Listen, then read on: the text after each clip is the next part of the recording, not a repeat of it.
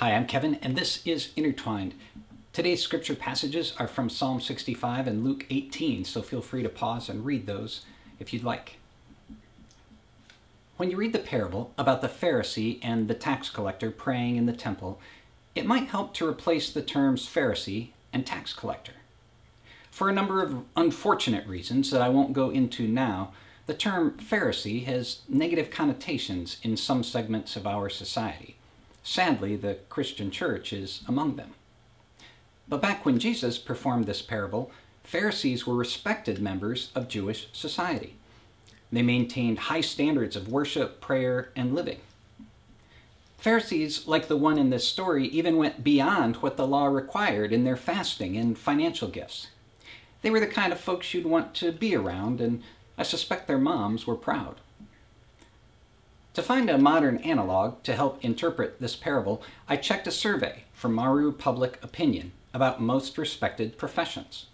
Based on what I learned, you should think of the Pharisee as being a firefighter or a nurse or farmer for purposes of interpretation. On the other hand, our modern tax collectors receive more respect than those in the time of Jesus. Back then, tax collectors were traders who worked for the occupying Roman government.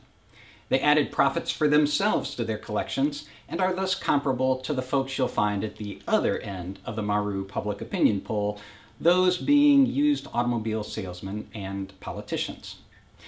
And that comparison is even more fitting in Pennsylvania, where our state legislature refuses to pass a gift ban, choosing instead to continue collecting bribes. You have to feel bad for their moms, who probably lie and say their kids sell used cars. So if Jesus was performing this parable today, he might choose a firefighter as the self-righteous prayer who brags about his achievements while pointing out the shortcomings of his neighbor. Meanwhile, the bribe-collecting politician pours his heart out with genuine humility and remorse, and ultimately proves to serve as a positive example to the parable's audience. As he so often did, Jesus defied convention and expectations by reversing the roles his subjects would typically play. Biblical scholar Alan Culpepper sums up the parable this way, saying that people who exalt themselves over others and boast of their virtue before God will discover that they have cut themselves off from both. And persons who are aware of their need for grace and forgiveness will not be able to despise other people.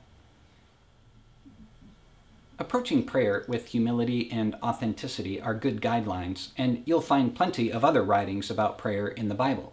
In fact, if you look at the beginning of today's chapter, you'll see that persistence is also commendable.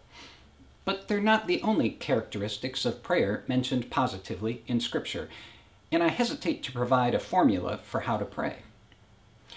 I say this as someone whose prayer life has evolved over the years and whom at times allowed a formula to drive my prayers rather than being open to the experience.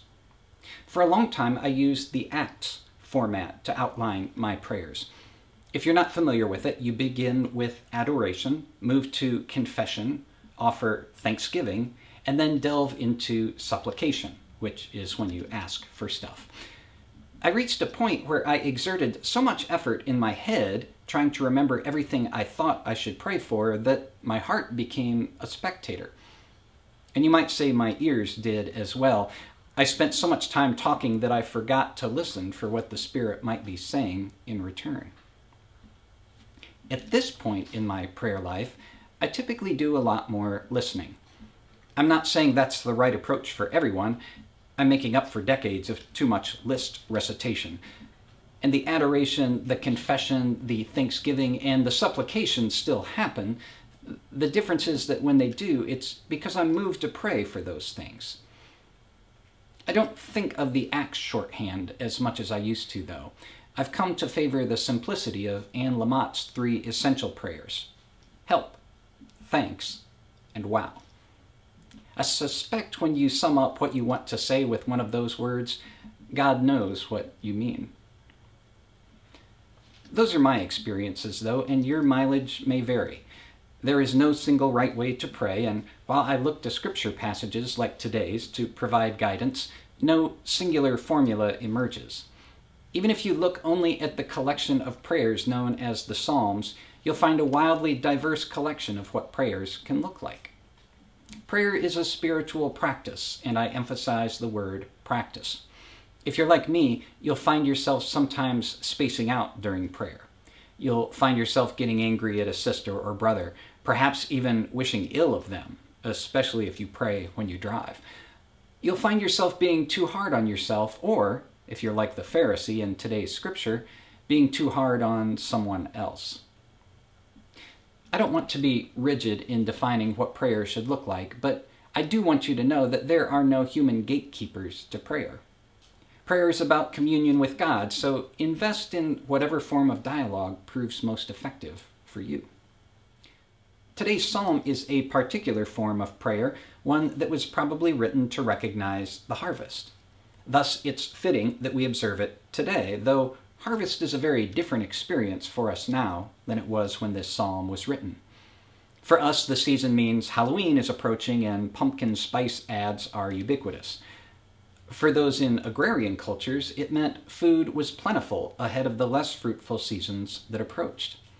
The seasons carried more weight then. You couldn't have your produce of choice shipped in from overseas year-round. Thus, the enthusiasm of the writer is understandable. This psalm is also an act of defiance. The descendants of Abraham, who recited these psalms, were part of a small nation surrounded by larger and more powerful forces. Many of them would have credited the Canaanite fertility god Baal with responsibility for a successful harvest.